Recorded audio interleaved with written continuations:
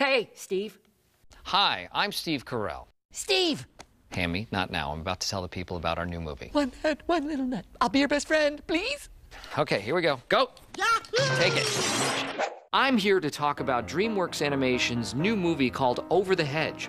We have scenes to share with you in various stages of animation. Over the Hedge. It's about a bunch of woodland creatures who wake up from 5 months of winter hibernation to discover a giant hedge running right through the middle of their forest. No! And on the other side of it, 100 brand new homes. Now, they totally freak out, worrying about how they'll survive when along comes RJ. Now, RJ is this super cool raccoon, and he is played by none other than the big action star Bruce Willis.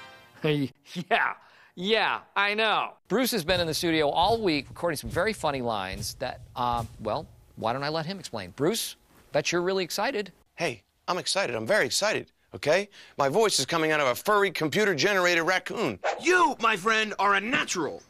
So here's how this whole thing works. I say a funny line in here, like this. Now listen, champ.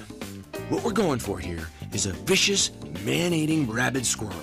And the directors take it over to the sketch artists, and then they take it to the animation wizards, and it comes out just like this. What we're going for here is a vicious, man-eating rabid squirrel. Can you handle that? It's pretty cool, right? It's Bruce Willis. I was talking to Bruce Willis. Wow. Okay, then there's Vern. We want nothing to do with anything that's over that hedge. Voiced by Gary Shandling. Vern's the leader of all the animals in the forest. Now, everyone likes Vern, but he's a little cautious, a little slow.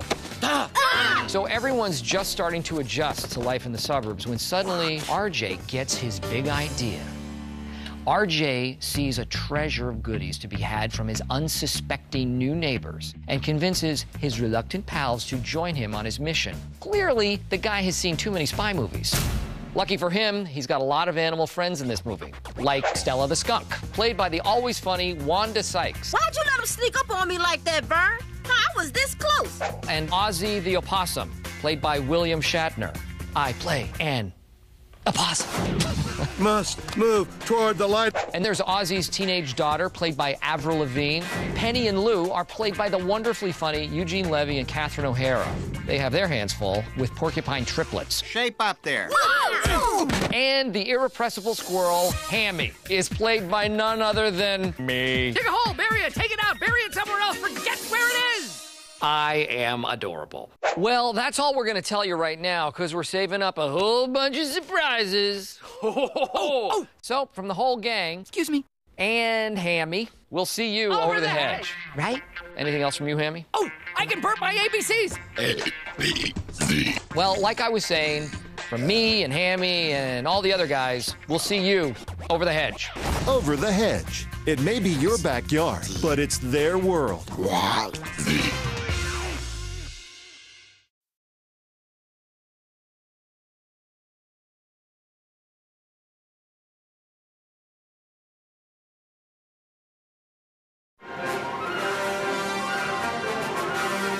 In 2000, they answered the question, what do chickens do when no one is watching? Now, the creators of Chicken Run are back with the pair that started it all, Wallace and Gromit.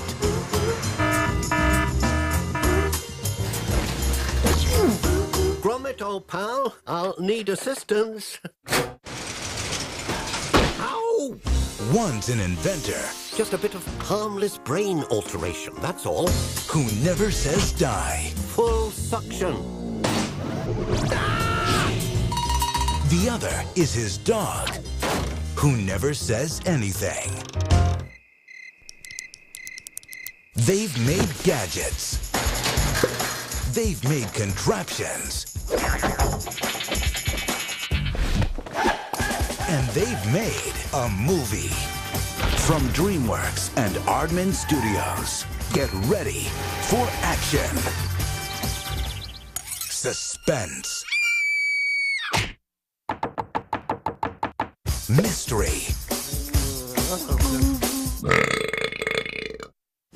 and vegetables. I have the most terrible rabbit problem.